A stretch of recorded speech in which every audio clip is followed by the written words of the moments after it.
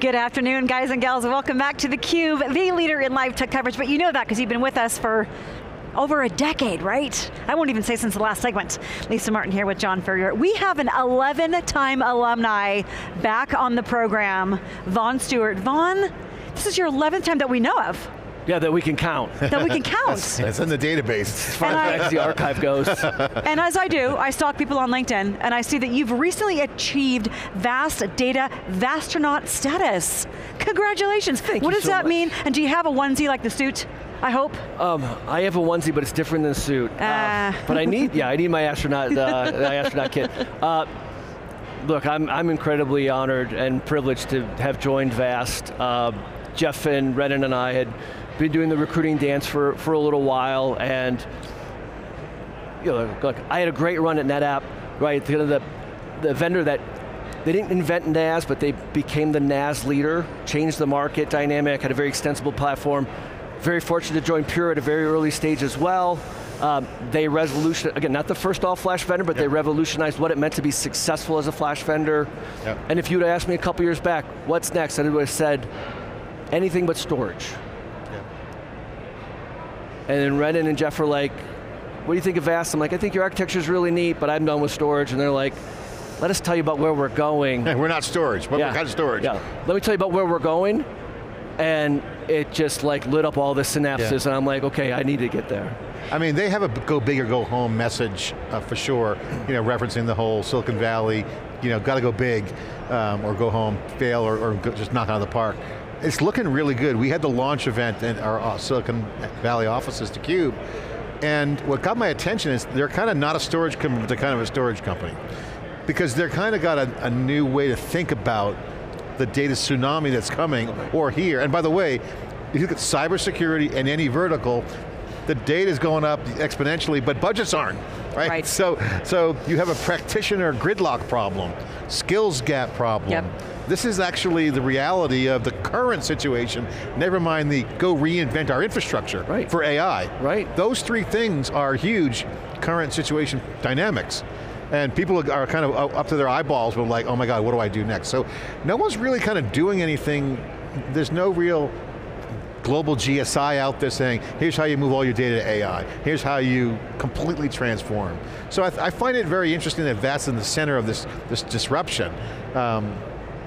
What's the playbook? I mean, what do you do? What do you guys advise customers? Are they ready to move?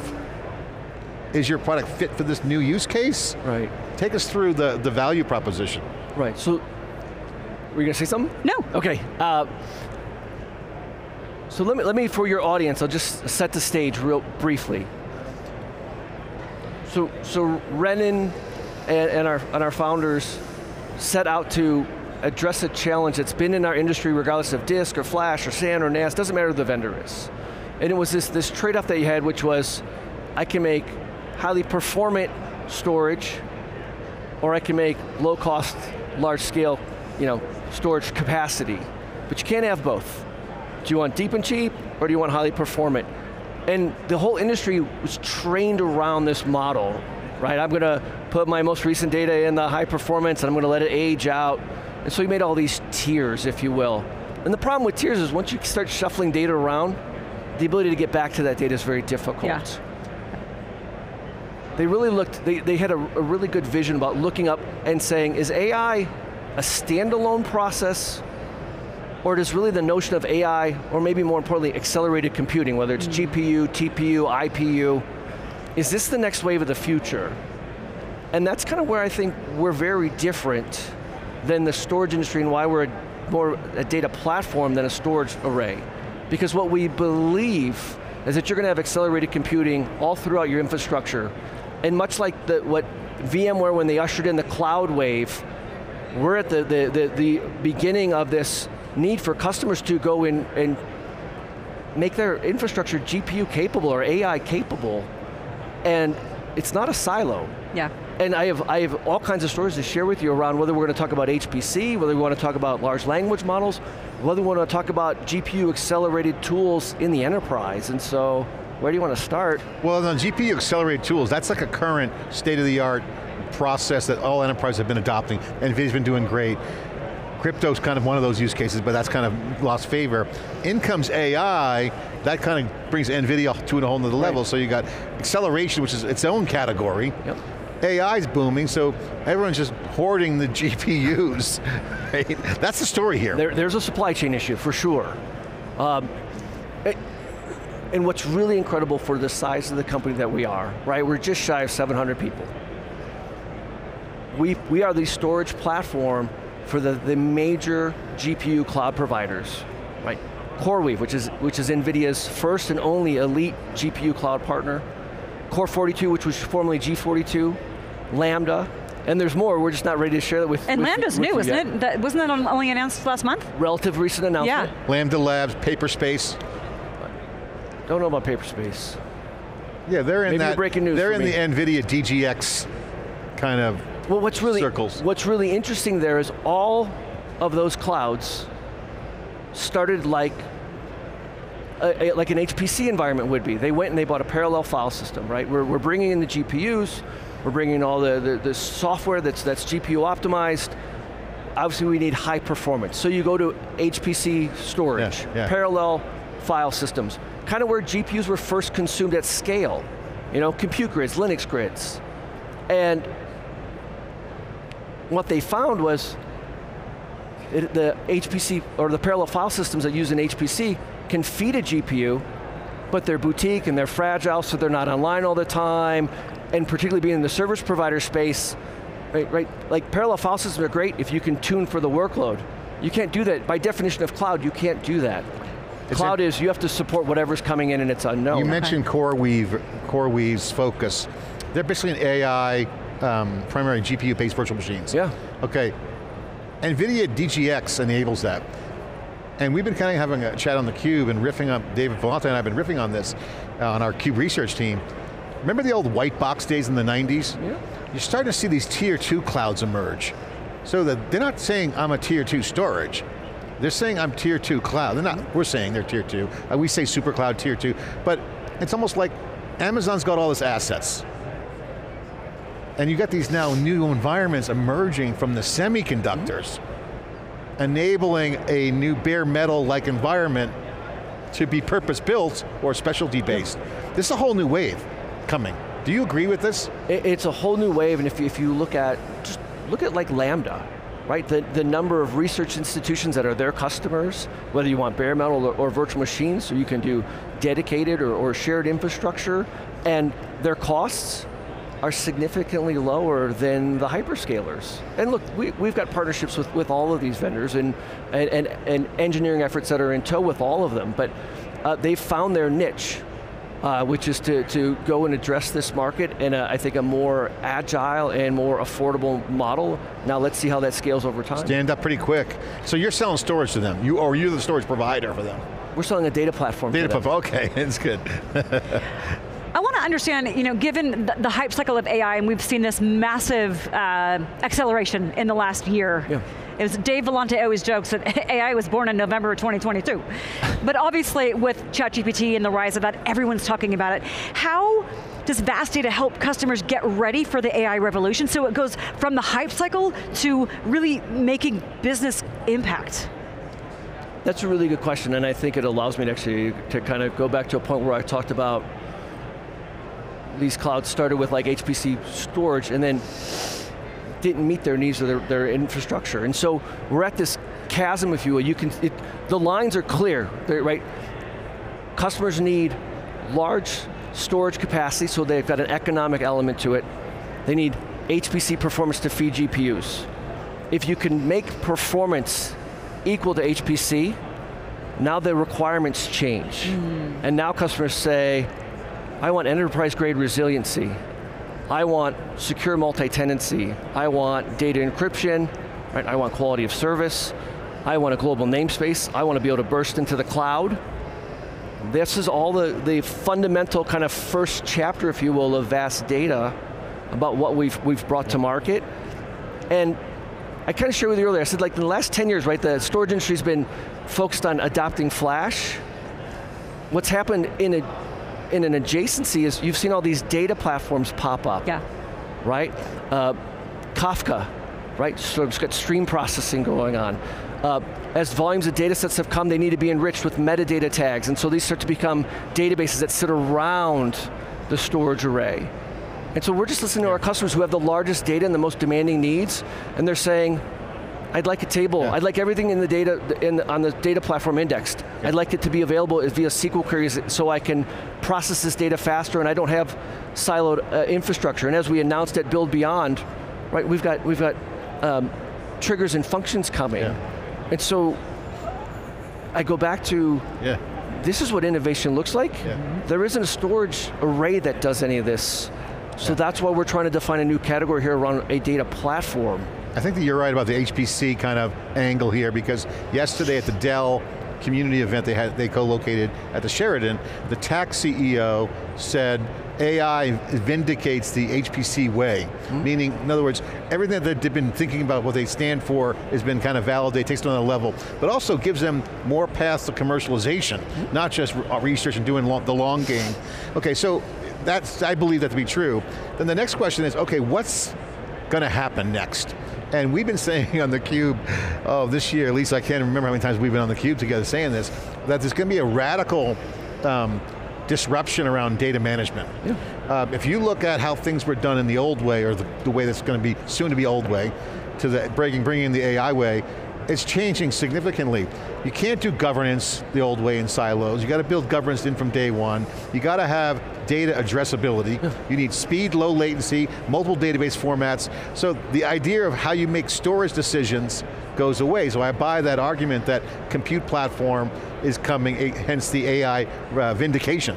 Every major market shift in our industry has fundamentally been fueled by taking something that has a lot of steps, collapsing them, making it simpler, because when you can simplify it, then it allows the adoption to scale. And so if you're thinking about, we tend to have two mindsets when we talk to folks who are acquiring GPUs. They either think it's a silo, or there's those who have a 3 and a 5 year perspective and go, actually my whole infrastructure needs to be AI or GPU enabled.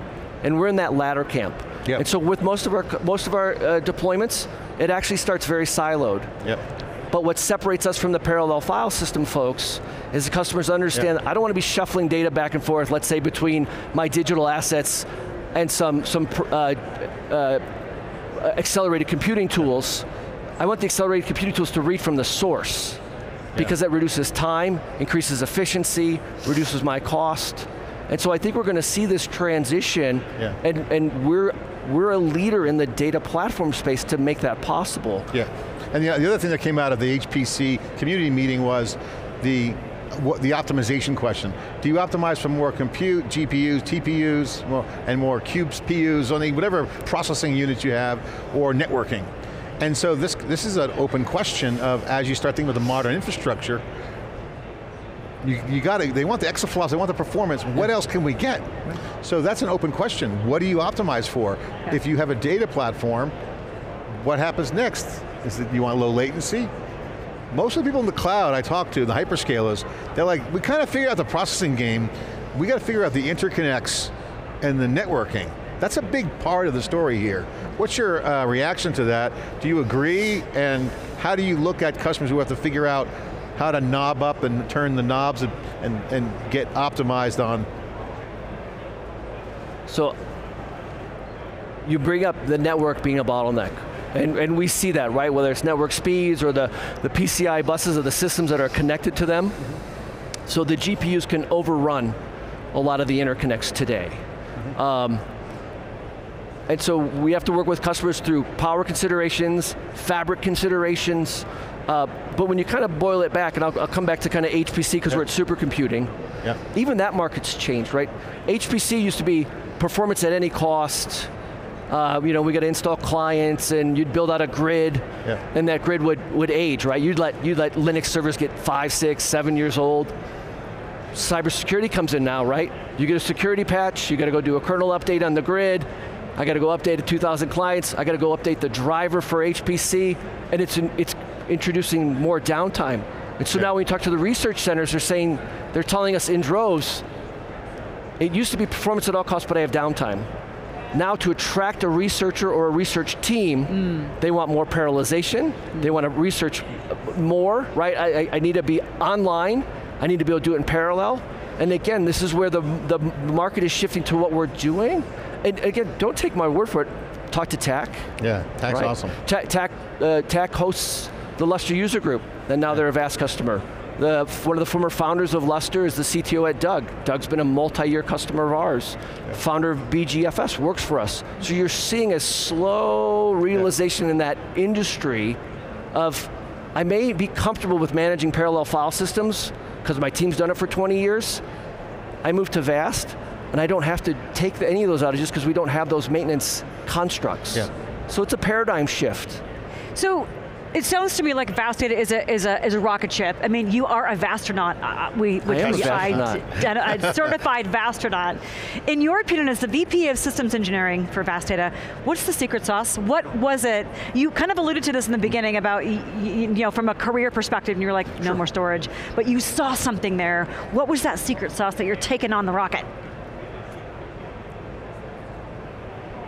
When you can see where the market is going, and referencing back to, I'm a firm believer that accelerated computing will be the norm in every data center, whether you're on-prem, in the cloud, the hybrid. So when you can see where that's going, and you can see where there's a seismic delta between HPC systems that are fast, but boutique and fragile, enterprise storage, which is robust and available and online, but not performant enough to meet the needs of accelerated computing. And you sit down with the founders of a company who are like, we've identified this. First is to solve the performance cost scale challenge. Next is to go and start to fold in all these data services, data processing platforms to give a more richer set of leveraging your data, reducing time windows, reducing moving data around, reducing cost. When you have that capability, you can become a strategic partner to clouds, to industries. You become a strategic component within their product process and development chain.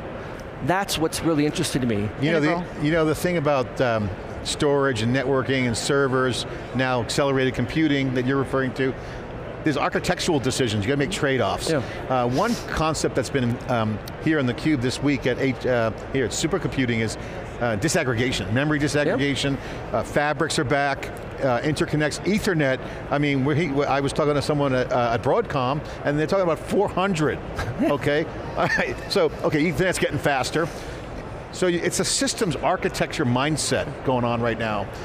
So disaggregation and silicon diversity is a big topic. How does that connect the dots for this new environment we're moving into? You know, I'm not sure we set that question in, but I love having this conversation. So, what do they say in our industry, right? There's nothing new, right? There's just a new version of it. So back in the 60s, you had compute rooms and memory rooms and storage rooms where everything was, disaggregated. Yeah. And so now that we've got fast interconnects with low latency and high bandwidth, there's this notion now, do we disaggregate the compute layer? And as you take the next step and say, okay, well, how do I disaggregate to a storage layer or a data platform layer? I would challenge you to find any vendor that's here that's in a better position to leverage the disaggregation than VAST Data, because we are disaggregated by nature. Our architecture is comprised of compute nodes that are stateless, that run containers, which are our points of protocol access, connected over a low latency, high speed fabric to JBOFs, right? There's no intelligence in our storage and controllers. And so we are a precursor to, John, I think what you're alluding to here. Yeah. And I think you'll see more from us in the not too distant future that's going to continue to further disaggregate this architecture. Well, it's an ecosystem boom, because what's happening is now you have this new enablement, and what we're seeing here is almost like a commercial ecosystem booming. Yeah. And the new functionality. Lisa, we've seen this movie before, VMware ecosystem. Yep. You know that ecosystem well. I might have done a little bit. I might have done a little bit in that space. You know, open source is booming right now. Open source is hot as could be. AI obviously has got kind of a systems aspect to it that people are trying to figure out at large scale, but certainly the training stuff's key. At KubeCon last week, Lisa, we heard this phrase from a Google engineer, Tim Hawken, CUBE alumni. He said, quote, inference is the new web app. Yeah. Okay, implying that that's where the value extraction is. So cost side training, train with the GPUs, throw everything at it. Inference is what happens with the data. This is why the data architecture is going to be hugely important. What's your reaction to that? I agree. If you look at everything that we're building in the data platform, sure, there's cost benefits. It's really about time optimization, wall clock time. So for example, if you look at like our Trino pushdown, right? I can put Trino on an all-flash array that gets 400 microseconds of latency. Yeah. Or I can put it with the pushdown and talk to the vast database, where we're able to actually break apart the Parquet file and instead on a query return Parquet files, just return the data that was being searched for. And as a result, why we are an order of magnitude slower than say an all-flash block array, our results are 20 times faster. Parquet is going to be change the entire data game. You watch, Parquet will absolutely democratize data lakes. It's going to destroy. It's already happening. It's going to destroy the advantage. All of our poor customers that have lived with HDFS or it's the subsequent Kudu and all of this noise, it's all just being wiped out by S3 and Parquet files, and again, skate to where the puck is. Open source, baby, open source. My last question for you, Vaughn, is in our last minute here. You've been there a short time, but you've obviously saw a lot there. You described the rocket ship, the secret sauce, the differentiators. What's your favorite customer story that you really think shines a light on some significant business outcomes that Vast Data's data platform is enabling customers to achieve? I'm sure there's many. There's a lot. I've been blown away. The scale and the size of the customers the scale and size of the deployments and how customers are using our technology across life sciences, media and entertainment, research, it's all been just a whirlwind that it fires a lot of endorphins. I think right now it's the customers that have again, some customers are like, AI is a silo. Maybe if I'm doing a large language model, I'm doing a training, I want to have a better chatbot. Okay, maybe it's a silo today. What really moves me is the customers that are able to actually say, my mindset is to bring the GPUs to the data, not bring the data to the GPUs. What I mean by that is an AI-enabled infrastructure versus, am I just doing a modern version of ETL? I'm going to, I'm going to bring my my life cycle data into my AI silo process and put the data back. That feels like a very tactical move. Now the conversation, bring your workload to the data, not just the GPU. Bring the entire workload over. Yeah. Whole nother ball game. So, obviously the data grab is big, but what really kind of blew me away, and so kind of going back to customers, I didn't know that I was skeptical that customers would want to put their key assets in the cloud. For lots of reasons. IP leakage, data sovereignty, compliance and regulatory reasons. Then now that we've got our hybrid capability, and so we've got a global namespace that'll span across multiple sites, but now also into the cloud, and you can replicate your data if you need to, but what's been really interesting is the number of customers that are like, look, I just want a cache view of my data from the cloud, because the cloud has tools that I don't have. And I want to run those tools on my data set, but I don't want to move my data, because egress charges means I'll never be able to get it back. Right. But I want to make it accessible, make my data accessible to these tools, and maybe it's a tool today on cloud A, and tomorrow on cloud B. So this notion that I think the industry's fought with around, like, how do you make data universal and not get bound to all the constructs that, look, the secret sauce about any compute platform is data is what holds you to the compute. And so we're breaking some of that as well. I love that, making data universal. Vaughn, thank you so much for joining us on your 11th episode that we know of on theCUBE. Congrats on what you're doing with Vast Data as VP of Systems Engineering. As always, we will be keeping our eyes on this space. Cool. Always a pleasure. Thank you, Lisa. Thank you, John. For Vaughn Stewart and John Furrier, I'm Lisa Martin. You're watching theCUBE's live coverage of SC23 from Mile High City, Denver, Colorado. Stick around. John and Savannah are up with our next guest.